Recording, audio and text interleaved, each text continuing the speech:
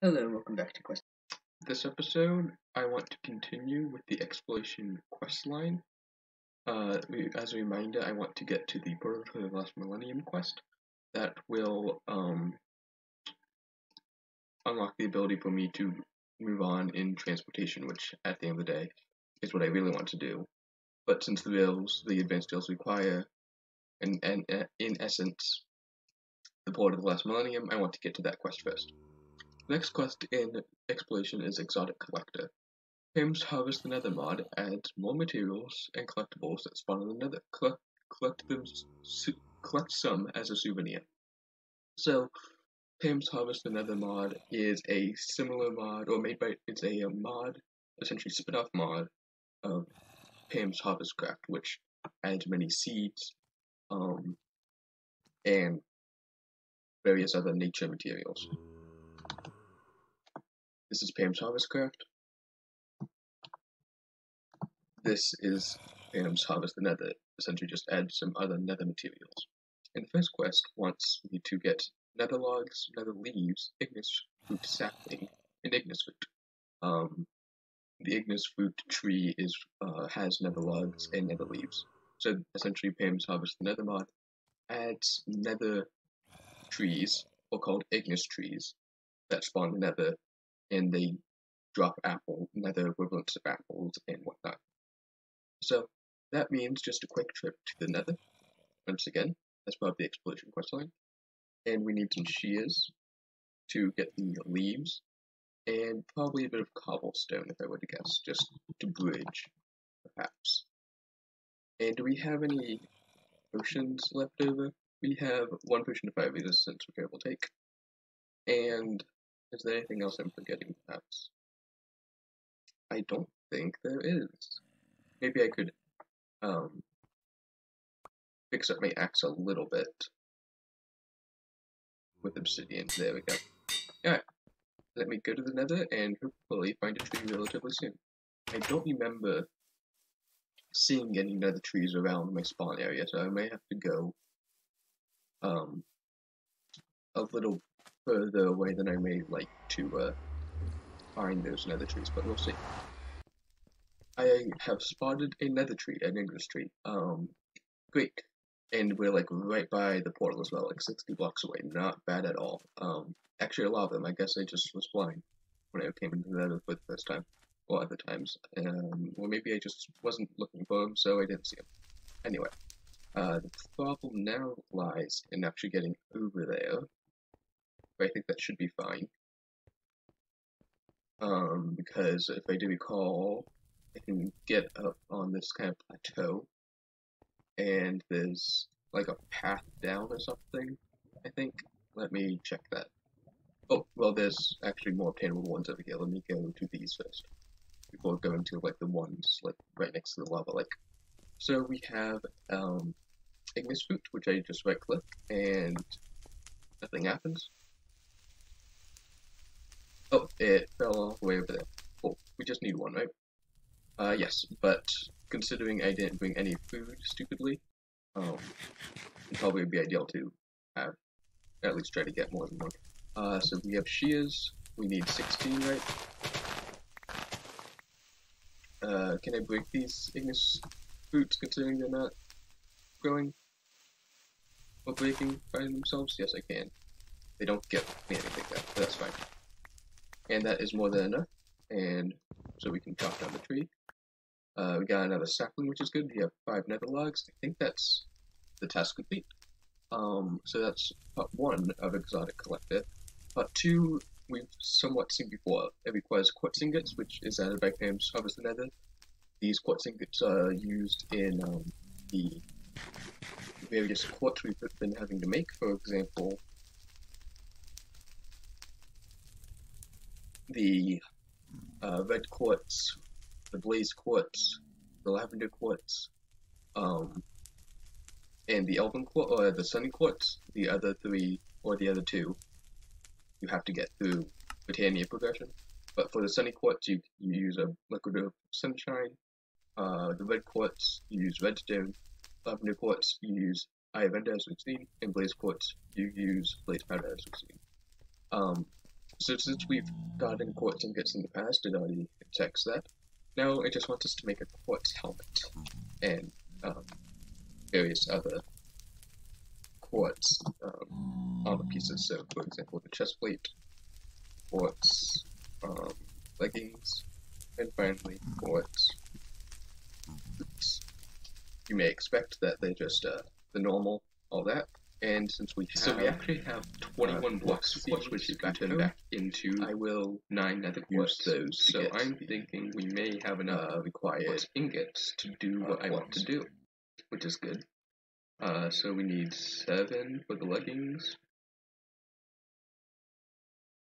Hold on. I've done this very inefficiently.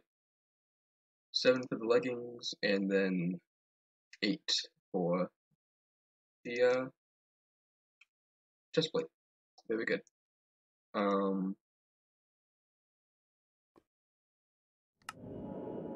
So we want something like that, and there. I'm trying to do this efficiently and somewhat failing. Where did the other quartz ingots go? There we are. And finally, we need the chest plate. Perfect. That is a quest complete, I do believe. Yes, and that, yeah, so that there are only 2 tasks. It gives us another bed, which we can use as a bed in the nether. If you know vanilla, you'll know that a bed explodes when you try to sleep in it in the nether. This bed will not explode in the nether, so therefore you can set your spawn point. And we get a choice of nether gardens, marrow berries, or blood leaves. I'm going to choose the nether gardens because I do believe how these work is you can place them down, you can break them, and then you get various different nether crops. So we got flesh roots, we got blood leaves, and we got marrow berries from that reward, which is good. So that's a quest complete. These have 194.95 durability, which is less than the diamond armor I currently have on, but that can be used as a really good backup. So I'm going to put this nether bed in the nether, so we can just buy a nether portal, and so if whenever we do go back to the nether, we can set a small spawn point there.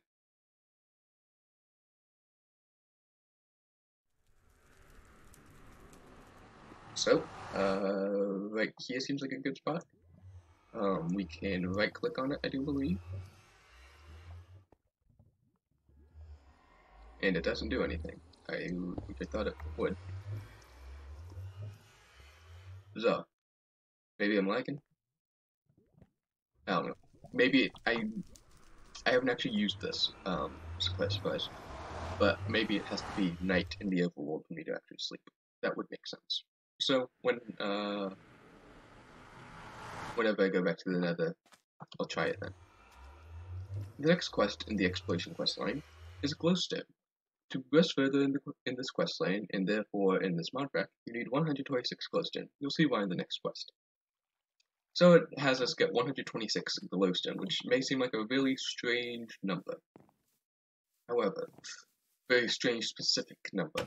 But it is, this glowstone does have a very specific use, and the quest does direct you to what to use this glowstone for in the next 2 quests, I do believe. So how much glowstone do we have right now? We have 69. Oh wait, is that correct? I'm not sure. We'll see in just a second. We can turn this glowstone back into 9, which is more efficient than just breaking it, obviously. And so once that disappears, or gets back into the system, we will be able to see exactly how much glowstone we have. We have 93. We need a little bit more. And luckily, we do have glowstone crops, which we can use to farm glowstone dust. That's essentially how I've been getting all my glowstone. At the end of the day, for the quest book and for the modpack, the quest book doesn't care, I don't care, you shouldn't care about how you get your resources. You can get them through farming, you can get them through like mining. You can get them through vanilla way of obtaining them. Like I could, if I wanted to, I could go to the nether and get all this glowstone from just the nether ceiling. Or I could sieve glowstone. I think I can sieve dust to get glowstone. But I'm choosing to go the farming route. So you don't feel like, oh well, the quest tells me to get glowstone. I think it's probably telling me to go to the nether to get glowstone. If you hadn't progressed in agricraft before going into exploration, you may want to do that. But at the end of the day, the nether wart spores are there for a reason. Use them to farm glowstone if you want. At the end of the day, all that matters is you have the resources required to explore Minecraft and explore non-Minecraft.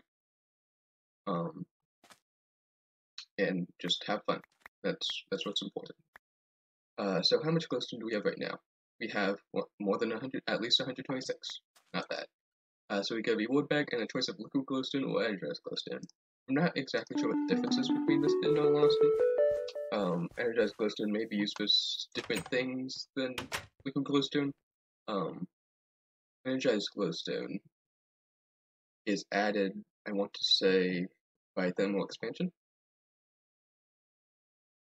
Yes, or thermal foundation rather. And liquid glowstone is added by Tinker's Construct, I want to say. Liquid glowstone.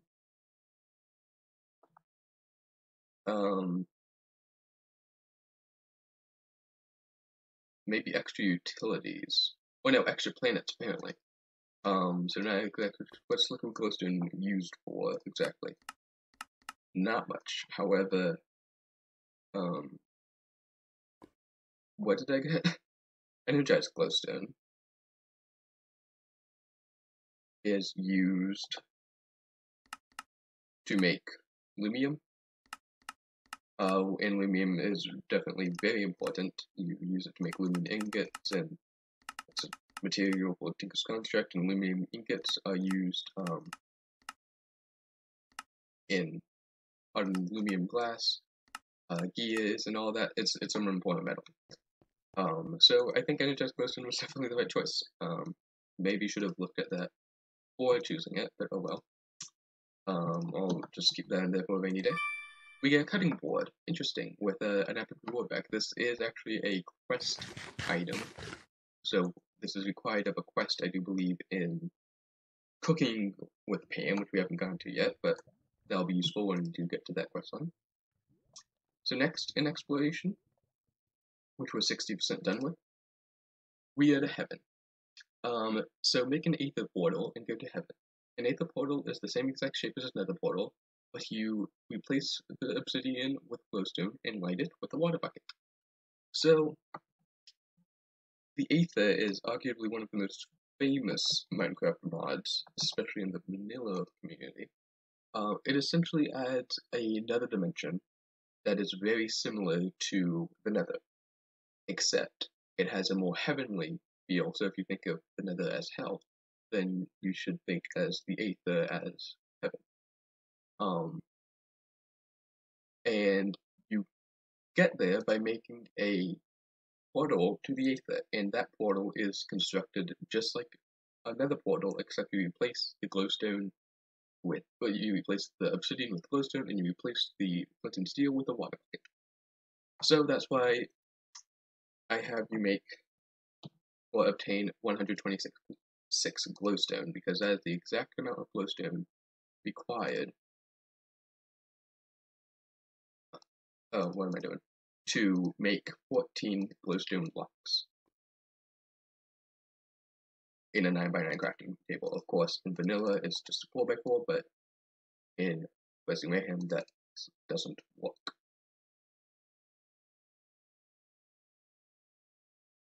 And 14. We can clear that. And that's a quest complete. I'm going to choose the colored block of redstone just because that's redstone, the better choice. And we got a tin orbe bush. Reward, that's fine. So, let's grab a bucket of water quickly. Or just a bucket, I can fill it up on the way there. I also want some cobblestone, just like the nether, essentially prepare the nether. When you're preparing for the Aether, you'll want a way to get back, so a bucket of water. You'll want some blocks to bridge across, although there are no things that explode in the Aether, so you can take whatever blocks you want. And you may want a crafting table. Oh no, you won't want a crafting table because they have trees. So, if we take a bucket of water, and let's go to the nether portal. I want to place this pretty much right next to the nether portal, just kind of a portal area, I suppose. Where's the best place to put this? I guess right here will suffice. And this will also light up the area as well, which is a nice plus. So, again, just like a nether portal. And you can right-click a bucket of water inside the portal, and you make an Aether portal. When you go through this Aether portal,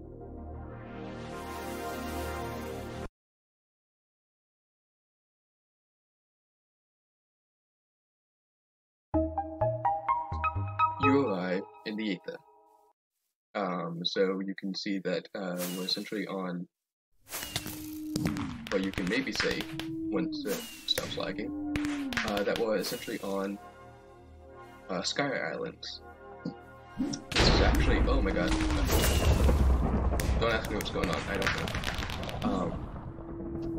But these things will probably go away. Yeah, so there are things that explode, good to know. Actually, I didn't grab a second bucket of water. Let me go back to the goal and get that. Okay, bucket of water obtained. These are cockatrice. They're just a native mob, kind of hostile to the Aether. There's also some pigs around here, some flying pigs. And surprisingly, this is kind of sort of random, but for some reason, the blitz from thermal expansion like to spawn in the Aether in abundance for some reason. They're not added by the Aether. They're not programmed, as far as I know, by the Aether developer to spawn in the Aether. They just spawn because, I don't know, some problems with biome ID or something, but you'll see a lot of them in the Aether. And so there's actually, in the world creation menu, there's actually a way to play your entire Questing Mayhem experience using this world type. You won't get the Aether grass or the holy stone or whatever. You won't get the Aether blocks in the overworld, but you will be able to have essentially floating islands like this as your overworld if you want. It is so when you're creating your world, if you want, you can go into the options menu and click world type until you get to Skylands, and your entire world will look something like this, except you place the Aether grass with normal grass, and replace like the stone with like the middle stone. And you also get ores and all that. But yeah, if you want to play on a kind of a skyblock type Skylands map, you can do that. You will be able to complete all the quests just like normal, but there will be that extra little bit of challenge. But anyway, now that we're in the Aether, there are some quests first. Let me get away from the noisy portal. Easier collecting. Of course, before there was easy collecting, which is just collect netherrack and soul sand. But of course, anything in the nether is a little bit difficult. But the Aether is easy, it's easier collecting. So this wants us to collect 64 Aether dirt. So that is just this normal dirt right below here. So it may take a little bit of time, but again, fairly easy, I do think. So there are these flying cows and the sheep puffs native to the Aether, and the cockatrice has shoot arrows. They're kind of like the hostile creature, the pigmen of the Aether, if you will. Almost done with the dirt.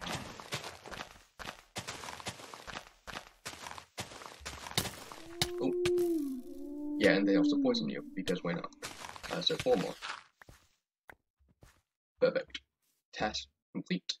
Next is to get 32 Holy Stone or Mossy Holy Stone, the War Dictionary, because there is variants of Aether type stuff, so you can see like it's a pretty extensive mod.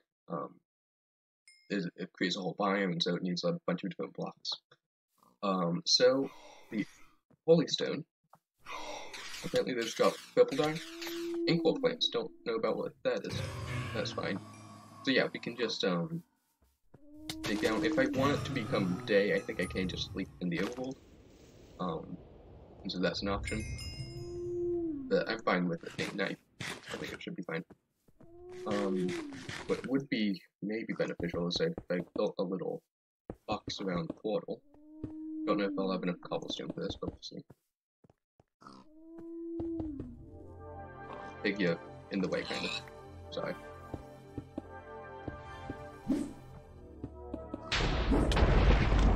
Oh. Yeah, the clouds are annoying, to say the least. Yeah. I may actually want to go into the overworld. Oh, yeah, mind the clouds. We'll get to that in a second. Yeah, I may want to actually go into the overworld and sleep real fast. So let me do that, and I'll be back. Yeah, so it appears daytime Aether is a lot more peaceful. You at least don't have those storm cloud things ruining your day. So that's nice. I will finish this house at a later date. Well, I call it a house, it's a box, but still. Because I don't have the patience for that right now. And also the portal is very loud, and I want to continue with quests. So the still haven't gotten enough Holy Stone apparently. A little bit surprised by that. We only have 10, but that's fine. It's simply just a matter of digging down and getting 22 more Holy Stone. So yeah, the Aether can kind of act as a kind of substitute for the Nether, if you will, if you want. Kind of more peaceful. You can perhaps mess around in it a little bit more. You can open chance cubes if you want, or you could even live in the Aether if you really want to. There are trees and there are animals for food. It would be a little bit difficult to maybe complete some quests that require, say, normal dirt, but you know, never hurt. So we have more than enough for the quest. That's a quest complete. I'm going to choose a chance cast of future, and I think we're going to open this one in the Aether, just as a celebratory, well, chance time. The board bag is good, and we get transfer of liquid. I will not complain about that in the slightest. So, kind of far away from the base of operations, because they can still be dangerous, and would rather not destroy our own way back home. So, sure. Apparently that's the first time I may have looked into a chance at gas. I thought I opened it at this point, so oh well. And we get a diamond sword with 1 durability, but we can 1-punch anything. Too bad I can already do that. At the very least it gives me a lot of heat. Oh yeah, and it has unbreaking of course, so it doesn't necessarily die in one hit. There's a chance for it though. So the next quest is Aether Ore. Use the Aether altar to turn gravitate into enchanted gravitate, which will be used in endgame recipes. This altar is powered by ambrosium shards. Right-click gravitate onto the altar, and then 3 ambrosium shards onto the altar to obtain enchanted gravitate.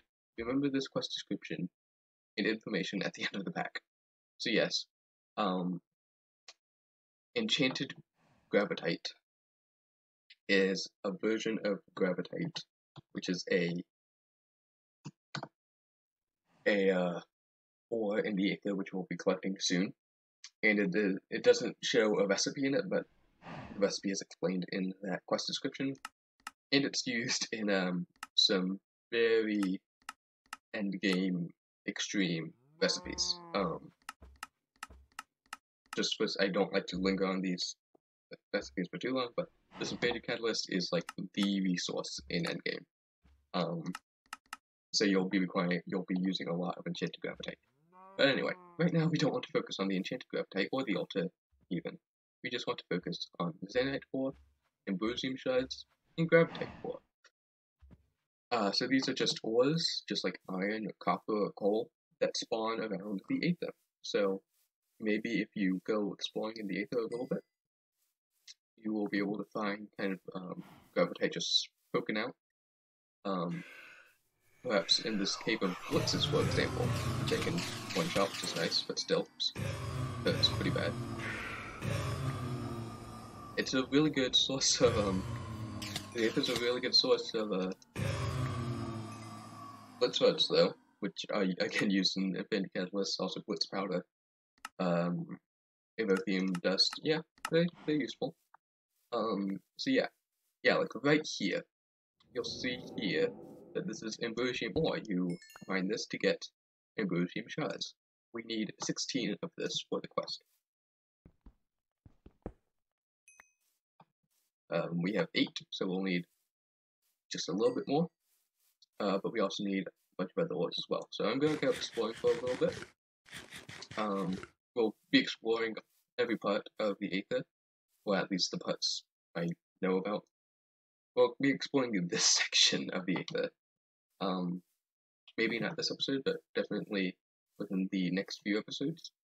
But in the meantime, let me try to find more ore. So it turns out I'm actually going to have to use my Silk Touch pickaxe for this, which I actually had to mine for a little bit with, to be able to put the Silk Touch modifier on it, which is why you see the emerald on there, but that's fine. And we need 15 more of those, and I do also the Gravitite ore, which I do believe only spawns in like the really low areas. Really sucks. Really like low areas of the islands. So like over there is kind of where I'm expecting it to be. Either that or like way below. So that will be fun and exciting to do, and also again watch out for the blue air cloud. We'll get into this in just a minute once I complete this quest. And destroy all of these blitzes. You see why I said like blitzes like to spawn here? I don't know why. I do believe, yes, the cold air clouds are safe to land on them, which is good. Quick soil makes you quick. Who would have thought? And also, it moves you depending on where your mouse is pointed, which is weird. It's like not the way you expect Minecraft to work, but oh well. Where did I see that? Granite, but not over there. Just no. This may be fairly tricky. Let me see if I can just get up there. Thank you. Yes, it's Zanite. We only need a little bit more of that now, which is good. So I'm going to look for that. But before I do that, actually, let me see about going down below. And don't worry about falling off the Aether, because you'll just land back on the overworld. That's just the way it works. Think about it as like the Aether is maybe. Ooh, I may be able to show you in just a second. The Aether is kind of like above the overworld, so if you fall down, you just fall back onto the overworld. So you won't die, or at least you won't fall out of the world, per se. So I'm just going to do a little bit of water parkour to get over here. This is where like having a jetpack from transportation will have really helped out. But alas, you need to do this first. It'll give me a good satisfaction, I suppose, after completing it. I don't know. Maybe it'd be better if I found a better area. Yeah, so I just fell out of the Aether, and as you can see, landed back down in the overworld. My base is right over there.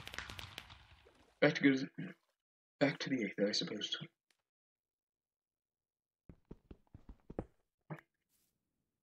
I do believe that is a task complete, or a part complete of the task. Now I just need that stupid gravitate ore, of which I have found 0, which is good to know, and that's like a party of blitzes. Great. Target acquired. That is the gravitate that I need right there, and I am, of course, completely underneath a sky island. This will be what a joy to get to. I'm actually going to bridge across, I think. That will be the safest bet. And that's going to account for like maybe at max 6 of what the quest desires will gravitate. So that's super fun. Yeah, so this quest may take a little bit of time, and I may complete it next episode. We will see. Because of course, the rare store I of course required the player getting the most of, because I didn't know what it was like at the time. Now I do. I'm so sorry. Yeah, so that is 3 out of the 64 that we need. So very cool. There's some more over there, which I'm going to go to now. Okay, literally several hours later, I think I have found all 64 gravitate that I need. There's 59 in my inventory. This is accumulated after probably at least several hours of just watering down to the bottoms of various islands, and bridging across and trying to find gravitate. And I think there's at least 4 right here. So if I don't let me get right below it. Yeah, so there were 4, and then there are at least 2 more right over there. And so that, of course, adds up to 65 at least. And that is enough to complete the quest. This, I didn't, yeah, it's kind of a bad design, I suppose, to have the player get 64 of a very, very, very, very rare ore, especially if they try to complete it before unlocking transportation, because, let me tell you, a jetpack could have come in really useful, for this quest. So, I don't know, I can announce that there is going to be a Questing Mayhem 1 version 1.0.3, to fix a somewhat game-breaking bug. You currently cannot complete Questing Mayhem in 1.0.2, so I may rework some quests like this. Well, just like 1 or 2 in particular I had in mind, that are perhaps a little bit unbalanced, but we will see. This episode has taken forever to complete, so I'm going to end this episode here. Thank you for watching this video.